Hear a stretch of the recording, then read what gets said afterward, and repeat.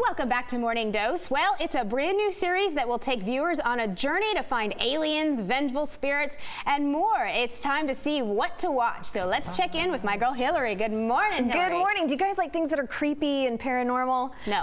Well, a lot of people do, and actor Rob Lowe will debut a new TV series called The Lowe Files in August, in which he teams up with his two sons in search of the paranormal. Check it out. Since I was a little boy, I've loved spooky legends and scary mysteries. And when I had boys of my own, we bonded over those campfire stories. We're going on a search for Sasquatch. And debated whether Bigfoot was real. That is a real track of Bigfoot. Or if ghosts really existed. And we swore that one day we would find out those answers together. That day has come. Well, in his search for the paranormal, it seems that Rob and his sons actually found something. Lowe recently told Entertainment Weekly about an incredible encounter he had with Bigfoot. He said, "We're 100 miles from the nearest town. It's 1 in the morning. There's a lot of serious former military men with loaded weapons, and then something starts approaching our camps that is defying their orders to stop." He goes on to say that he's fully aware of how crazy he sounds, but he was lying on the ground thinking that he was going to be killed. This show sounds like one that I'm going to Sasquatch. Gary, I like that. I like that. Do you believe in Bigfoot, Gary? Absolutely. I don't think you can disprove anything you have yet to prove, so I'm all about Bigfoot, Sasquatch, and we got a guy actually on the horn here who runs a company, and he's exactly as inundated with searching for and hopefully finding that one elusive Bigfoot as the rest of us. This is President and Director of Field Operations, TJ Biscardi of Searching for Bigfoot. TJ, first and foremost, thanks for joining us. You have like 7 documentaries on this one topic. So are you in the Rob Lowe category? This sort of just had you infatuated from a young age? Yeah, you know, Rob Lowe's got nothing on us. We're actually boots on the ground 7 to 10 months a year looking for this creature, following up on investigations. Perfect. All right, well, how about this? On your searches for Bigfoot, have you found anything? We have. I've had an encounter in Paris, Texas back in 2008.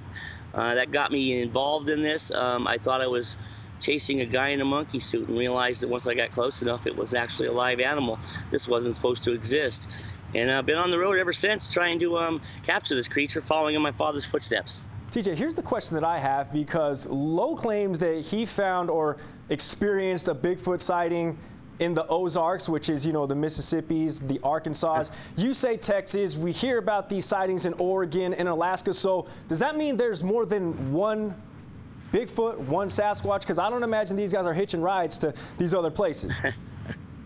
Great question, Gary. You know, we, based on our information and calculations, estimate there's probably 5,000 to 8,000 just in North America alone. They're nocturnal creatures. They travel and feed at night.